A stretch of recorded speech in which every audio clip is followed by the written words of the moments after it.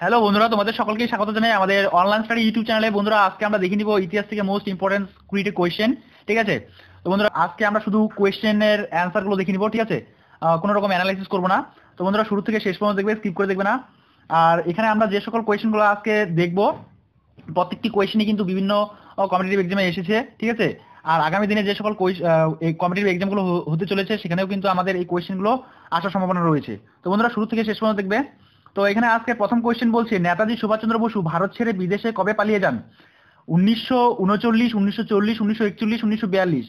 তো এখানে সঠিক অ্যান্সার হয়ে যাচ্ছে গ নাম্বার অপশনটি, 1941 সালে। ঠিক আছে, আমরা প্রিভিয়াস ভিডিওতে এই কোয়েশ্চেনটি আলোচনা করেছিলাম। তো যারা রেগুলার এই ভিডিওগুলো দেখছো তাদের কাছে এই কোয়েশ্চেনটি খুবই ইজি ছিল, তাই না?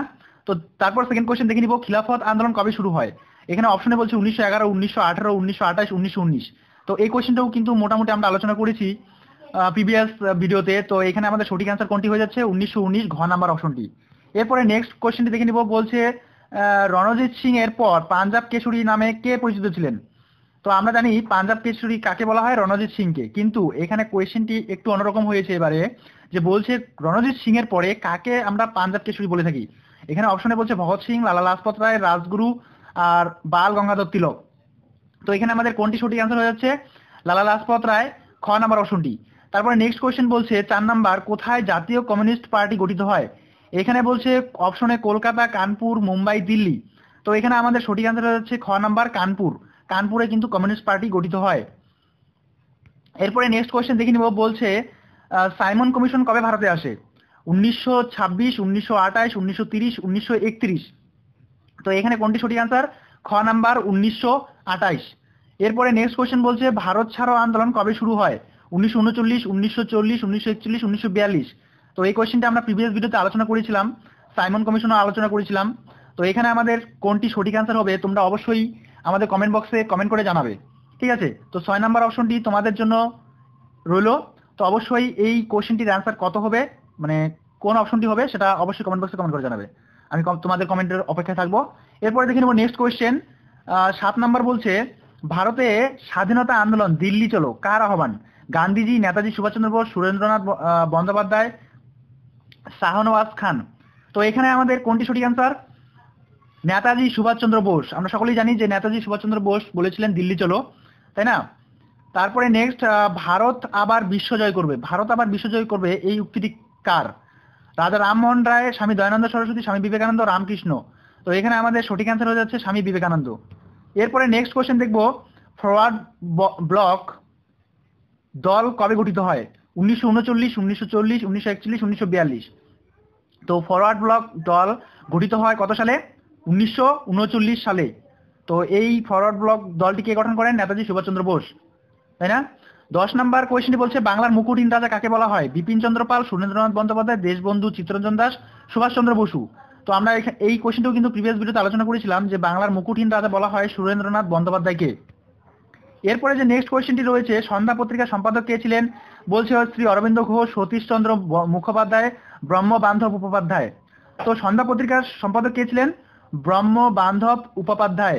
এটা হচ্ছে সঠিক অ্যান্সার। তারপর নেক্সট কোয়েশ্চেন বলছে কে গান্ধীজিকে মহাত্মা নামে অভিহিত করেছিলেন? সুভাষচন্দ্র বোস, রবীন্দ্রনাথ ঠাকুর, চিত্তরঞ্জন দাস, জওহরলাল নেহেরু। তো এখানে আমাদের সঠিক অ্যান্সার হচ্ছে রবীন্দ্রনাথ ঠাকুর। ফ্রেন্ডস, এরপরে নেক্সট কোয়েশ্চেন দেখে নেব, বলছে 13 নাম্বার, বৃহৎ সংহার এর রচয়িতা কে? নবীন চন্দ্র সেন, বিদ্যাসাগর, গিরিশচন্দ্র ঘোষ, হেমচন্দ্র বন্দ্যোপাধ্যায়। তো এখানে আমাদের সঠিক অ্যান্সার হয়ে যাচ্ছে হেমচন্দ্র বন্দ্যোপাধ্যায়। তারপরে নেক্সট কোয়েশ্চেন, হান্টার কমিশন কে গঠন করেন? Lord Curzon, Lord Minto, Lord মিও, লর্ড অকল্যান্ড। তো ফ্রেন্ডস, এখানে আমাদের অপশনে যে কোয়েশ্চেন, মানে যে অপশনটি সঠিক অ্যান্সার হবে সেটা কোয়েশ্চেনে এখানে তুলতে পারিনি, মানে টাইপিং মিস্টেক হয়েছে। তো এখানে আমাদের কোনটি সঠিক অ্যান্সার হচ্ছে? লর্ড রিপন। ঠিক আছে, লর্ড রিপন। এরপরে নেক্সট কোয়েশ্চেন দেখে নিব, বলছে ভারতে নবজাগরণের জনক কাকে বলা হয়? স্বামী বিবেকানন্দ, কেশবচন্দ্র সেন, রাজা রামমোহন রায়, ঈশ্বরচন্দ্র বিদ্যাসাগর। তো নবজাগরণের জনক বলা হয় রাজা রামমোহন রায়কে। ঠিক আছে, তারপর নেক্সট কোয়েশ্চেন বলছে কে সর্বপ্রথম বয়কটের আহ্বান জানান? সুরেন্দ্রনাথ বন্দ্যোপাধ্যায়, মহাত্মা গান্ধী, কৃষ্ণকুমার মিত্র, রাজা রামমোহন রায়। তো এটা হয়ে যাচ্ছে আমাদের কৃষ্ণকুমার মিত্র প্রথম বয়কটের আহ্বান জানান। এরপরে নেক্সট কোয়েশ্চেন, নববিধান কে প্রতিষ্ঠা করেন? স্বামী বিবেকানন্দ, স্বামী দয়ানন্দ সরস্বতী, কেশবচন্দ্র সেন, শিবনাথ শাস্ত্রী। তো এখানে আমাদের সঠিক অ্যান্সার হয়ে যাচ্ছে কেশবচন্দ্র সেন। গদর পার্টি প্রতিষ্ঠাতা কে? লালা হরদয়াল, লালা লাজপত রায়, ভগৎ সিং, মাস্টারদা সূর্য সেন। তো এখানে আমাদের সঠিক অ্যান্সার হয়ে যাচ্ছে লালা হরদয়াল। তারপরে নেক্সট কোয়েশ্চেন বলছে, চা কর দর্পণ কার রচনা?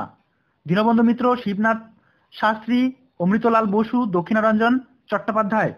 তো এখানে আমাদের দক্ষিণারঞ্জন চট্টোপাধ্যায় হয়ে যাচ্ছে সঠিক অ্যান্সার, চা কর দর্পণ। নেক্সট কোয়েশ্চেন, আজকের লাস্ট কোয়েশ্চেন বলছে, ভারতীয় জাতীয় কংগ্রেসের কোন অধিবেশনে নেতাজি সুভাষচন্দ্র বসু প্রথম সভাপতিত্ব করেন? অপশনে বলছে কলকাতা অধিবেশন, ত্রিপুরা অধিবেশন, হরিপুরা অধিবেশন, মুম্বাই অধিবেশন। তো এখানে সঠিক অ্যান্সার হয়ে যাচ্ছে হরিপুরা অধিবেশন। তো ফ্রেন্ডস, এই ছিল আজকের ভিডিও। তো দেখা হচ্ছে তোমাদের সঙ্গে আবার পরবর্তী নেক্সট ভিডিওতে, নেক্সট ইতিহাস কোয়েশ্চেন নিয়ে, ঠিক আছে? আর বন্ধুদের কাছে আমি আশা করবো এই ভিডিওগুলো তোমাদের অনেকটাই হেল্পফুল এবং সহায়ক হবে, যেহেতু সামনে আমাদের বিভিন্ন কম্পিটিটিভ এক্সাম রয়েছে। এই কোয়েশ্চেনগুলো খুবই ইম্পর্টেন্ট পরবর্তী নেক্সট এক্সামগুলির জন্য। আর তোমাদের যদি এই ভিডিওগুলো ভালো লেগে থাকে তাহলে অবশ্যই একটা লাইক করে দিবে, আর যদি চ্যানেলটিতে নতুন হয়ে থাকো অবশ্যই সাবস্ক্রাইব করে নিবে।